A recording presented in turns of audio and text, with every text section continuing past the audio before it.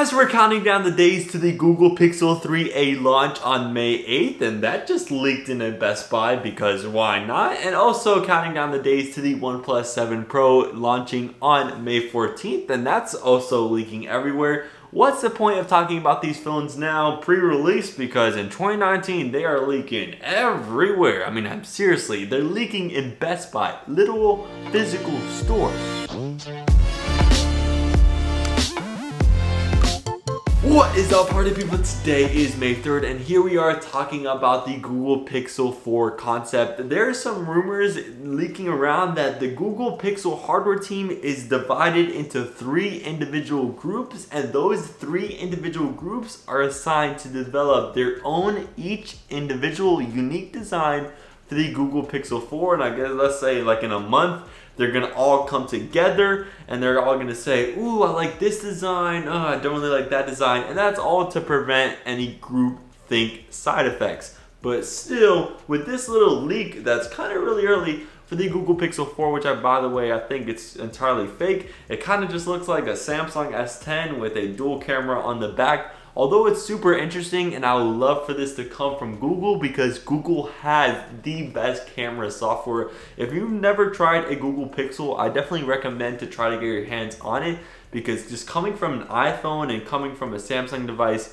when you see those photos that the Google Pixel takes with just one single camera, you're in awe, especially with that night sight. When you take a picture with night sight and compare it to your iPhone or other smartphone device you have, you're just like, wow, night sight is that good, and it's all because of software. So if Google matches up with the hardware and the software, I think you have that ideal phone. But I do have to say, if a Pixel 4 does come out like that with a few extra features, I think it's the perfect phone. Although it's not a foldable phone, and I think those technologies is for sure the future, because who doesn't want an iPad and a phone in one pocket? That's just kind of really good for value. But also, if a Pixel 4 comes like that, I am going to be so impressed, and it's going to be really hard for me not to press that buy button. But do I think a Pixel 4 is going to come out like that? I already said the leak looks fake, but I just don't think the hardware team is that capable of doing a Pixel 4 that good. I mean, the whole Pixel generation from the 1 to 2 to 3 have all had their flaws. I mean, the first one just looked exactly like an iPhone, like the front, the back, it just reeked iPhone 6 vibes, and that's not good when you're trying to start your own product line. Google, and also the Pixel 3 last year with that notch and all those RAM gigabytes problems. If the Pixel 4 has 6 gigabytes of RAM, Snapdragon 855, a 10 times optical zoom camera, I know it's never been done before, but if Google matches that 10 times periscope camera with that software, ooh, that's gonna be scary good, especially with just all their software. I can't imagine. And also, fourth, you're gonna have to keep that ultra wide on the front, but also add a ultra wide camera on the back, and also add two-way reverse wireless charging, and somehow keep those front firing stereo speakers, all with carrying IP68 water resistance. That right there is my perfect phone. Will it happen? I don't think so, because I just do not have that much hope in Google. I mean, they're good at making smart speakers, but smartphones, that's just not the same. And if you're not familiar with this 5 times optical zoom that's only found on 2 phones right now that I know of, the one of which is the Huawei P30 Pro and the other one is the Oppo Reno. Both are supporting this 10 times hybrid zoom, but this is just using those large, huge megapixels on the primary camera to mix in with that actual 5 times optical zoom. And that periscope camera, how it does it, it has the whole lens shifted to the side of the phone with a mirror reflecting 90 degrees to get the picture, you know, the right format. And this is all having optical image stabilization.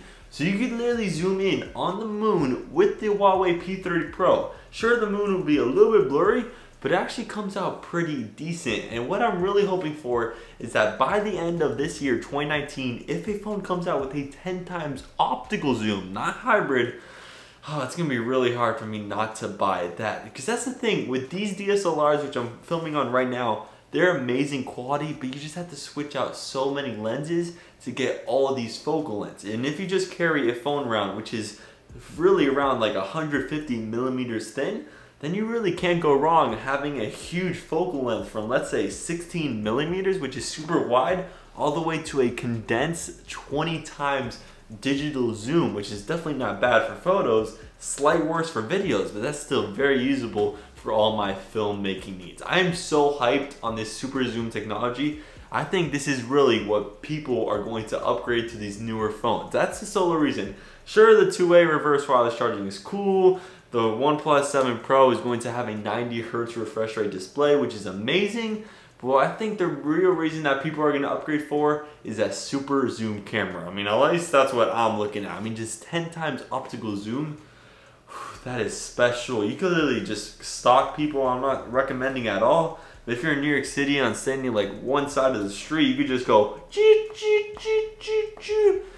And imagine if there's like a moon eclipse. Yeah, a lunar eclipse, that's what they call it. And you could just zoom in on that red moon and show off to all your friends, like, look what I did with my phone.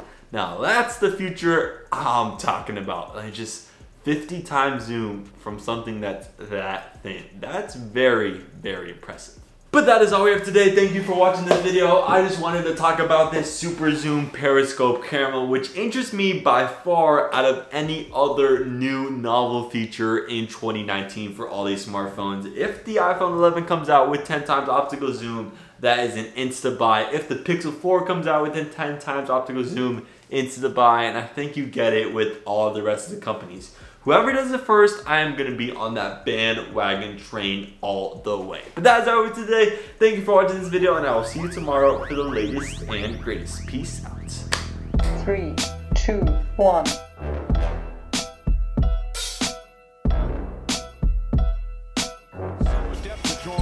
Offensive fouls. Leonard loses it. Simmons 2-on-1. Throws it up. Butler throws it down. Butler had the big fourth quarter in game 2. Embiid for 3. Joel Embiid is 3 for 3 from downtown.